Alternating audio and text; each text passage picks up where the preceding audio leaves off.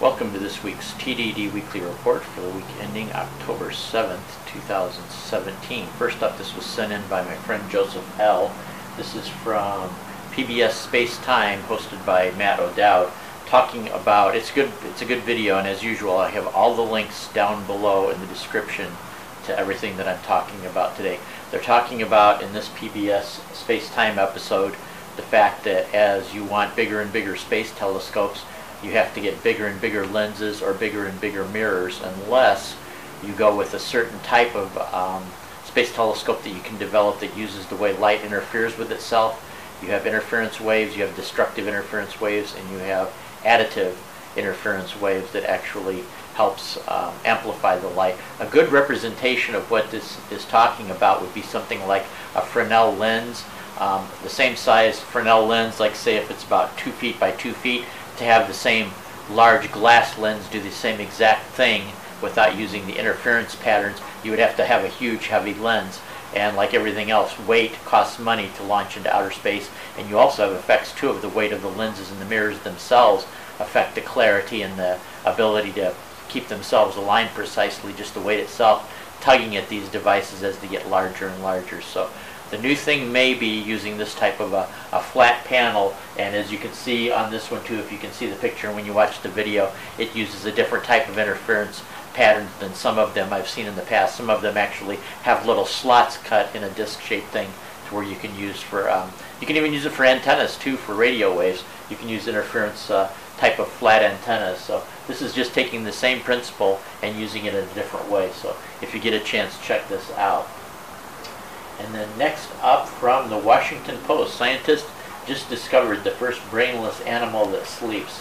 It was well past midnight when Michael Abrams, Claire Bedbrook, and Ravi Nath crept into the Caltech lab where they were keeping their jellyfish. Yeah, this is about jellyfish. So because jellyfish does not have a centralized brain, it just kind of has a spread out nervous system. They weren't really sure, but these students decided, hey, give it a shot and see if they could actually detect some type of pattern that was similar to sleep. And with these jellyfish, they actually did that.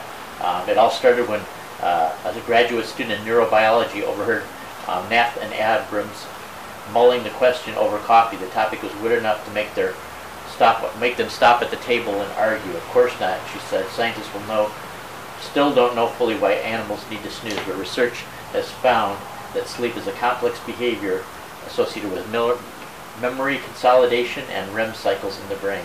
Jellyfish are so primitive they don't even have a brain. How could they possibly share this mysterious trait?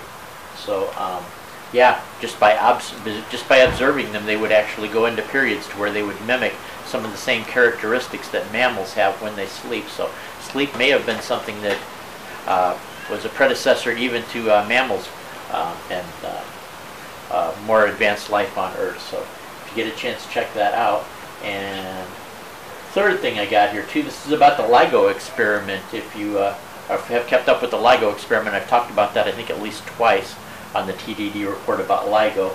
The three people that are involved, Kip Thorne, Barry Barish, and Rainier Weiss, it was announced on the 3rd of October that they received the Nobel Prize for the LIGO experiment. So great going to them. And I think this is like the first generation. It's a laser interferometer. You've got two lasers pointed at perpendicular directions. Here, I'll show you the picture right here. They're in perpendicular directions, and they're so precisely aligned that they can detect a difference in space itself, expanding or contracting, even if it's like less than the width of a single atom. And I think this last one they detected was like something like half the width of an atom. So yeah, you're talking about very, very precise measurements there. But I think this is really something that's going to be useful in the future, possibly for lots of different things like space exploration halfway across the universe. You can detect things from farther away than optical telescopes, or probably almost any other type of telescope other than maybe radio telescopes, and depending on the strength of the signal. We could also maybe use it for some form of communication. I think it's something, myself, I was kind of thinking, you know, we use these things that shoot sound waves or seismic waves into the ground, and then we catch the return signal and are able to detect things in the ground even though we can't see them with regular optical waves. I think gravitational waves may be something like that too, and they're even talking about theoretically if there are things outside our universe or multiverses or anything like that, gravitational waves may be the way to detect these things. So good going, guys. And finally, I'm going to talk about something, and let me turn the camera a little bit here so you can see a little better. Let me readjust the camera. I am going to be working on a little experiment here, and hopefully I'll be in the shot with this. I don't know. Hopefully I'll be in the shot, but what I'm going to work on myself is a little home type of experiment. I've always wanted to do indoor growing, but I don't like things that are complicated. I like things that are simple and cheap. So I will put up a link. There is a guy on here that has done a video about this too, and I will put his channel and the link to the video that he did, where he just says all you need really is just some solo cups, which cost me all of $3. Some potting soil, which cost me another $3 for this thing of potting soil, and about $5 worth of seed. And I'm going to try to grow my own lettuce. This is a giant type of romaine lettuce, and supposedly this guy says it is so easy to do. You don't need anything fancy, no grow lights, no other things, just the cups. Set them in a window. You want to get direct light, but not.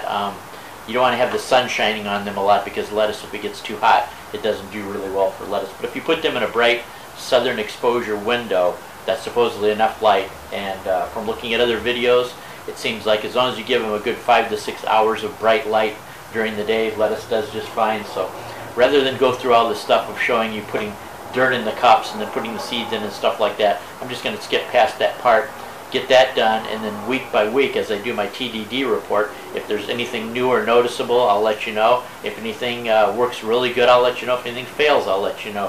Who knows, this could be a failure of an experiment and I just give up on it in a week or two, or it could come out really good. But I'll see if I can actually grow my own lettuce. And the purpose that I got started on this was the fact that it's so hard to preserve lettuce, and the quality of lettuce I've been seeing in the store lately has not been great. Basically, the stuff does not stay fresh for very long. I don't think it's a really good bargain for what you get for your money. So I'm thinking, why the heck not grow your own? At least that way, if supposedly you can do this all winter long in a sunny window, why not have fresh lettuce? Then at least I know the quality that I'm getting because I'm the one that's growing it. So we'll keep track of it week by week and see what it goes. It'll either work out really good or not, or somewhere in between, and I will let you guys know step by step. So I encourage everybody to do little home experiments like this. You never know what's going to happen. So that's about it for this week. Take care, everybody. I will catch you next week.